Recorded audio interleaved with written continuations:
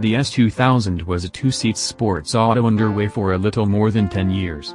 The last model was made in 2009 and from that point forward Honda hasn't been putting forth a successor. Nonetheless, it appears things will change sooner rather than later. Not very far in the past Honda discharged the minor S660 sports auto, a key-roadster particularly went for the Japanese market. Despite the fact that the early gossipy tidbits recommended that it might turn into the new S2000, it would appear that these bits of gossip were not valid. Be that as it may, this doesn't mean the S2000 is lost.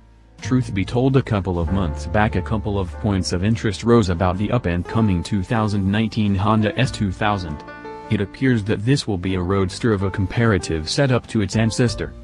The auto will utilize a mid-front motor, race-wheel drive and a light-weight development. The most intriguing part about it is that the auto will really be based on a bespoke stage. This is relied upon to utilize an all-aluminum development with carbon fiber embeds in scratch territories around the auto. The final product ought to be an auto weighing under 2,700 pounds, which would make the up-and-coming S2000 one of the lightest autos in its class. Be that as it may, this will likewise mean the auto won't be modest.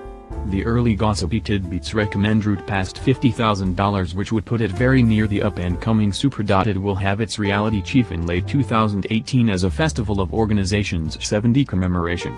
It will be most presumably introduced at the Los Angeles Auto Show and go in deal in time for the 2019 model year.